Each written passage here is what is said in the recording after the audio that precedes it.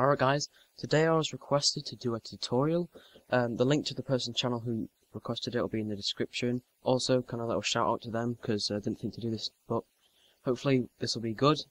Basically I'm going to show you how to get your Easycap or Dazzle into 720p because I know a lot of people want to know how to do that. It wasn't just this guy requested it, there was another guy who was commenting on one of my videos. So let's just get started. First you're going to need a clip which is recorded by a normal capture card. So I've got one here, it's named tutorial, and basically it is in 480p and there's a few lines on there, but I'll tell you how you can get rid of that in a minute, but not everyone will be able to do that. So basically you want to get Windows Live Movie Maker here, Windows Live Movie Maker, and just let that load. And basically, if you have a Windows PC which has Vista or above, then you will have this program and feature. So don't worry about anything. But if you have Mac, then you're gonna have to.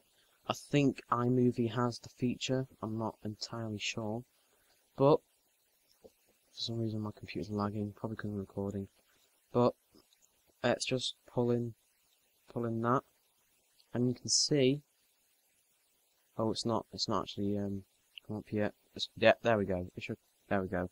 Small little clip, as you can see there. And drag that back. Now, if you've edited all your stuff, and you want to upload it straight to YouTube in 720p or 1080p, you can click here on the YouTube button. Oh, click here on the YouTube button, and it'll upload it straight to YouTube. Basically, you just put in your YouTube username / email, and then your password. You can trust it, it's Windows, so you can trust it. And then it'll just send it off to YouTube straight off. So, and then you can put the title and description in there and everything. But if you don't want to do that and you want to save it to your computer, for some reason you'll want to render it again or whatever, just click Save to Computer.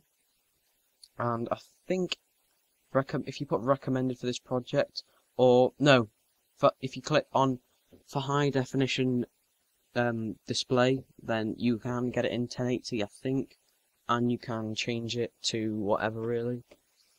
So yeah, and these lines here is my capture card records these lines, and I'm not sure you can actually crop these out in Windows Movie Maker. I actually use Vegas to if you click on this, it should come as widescreen 16:9.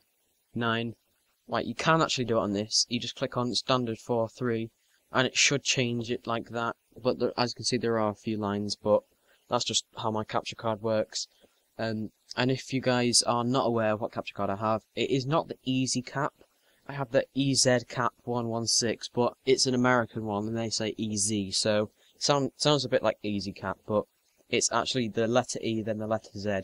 Cap, and then it's the Easycap 116. So yeah, that's basically how you do that.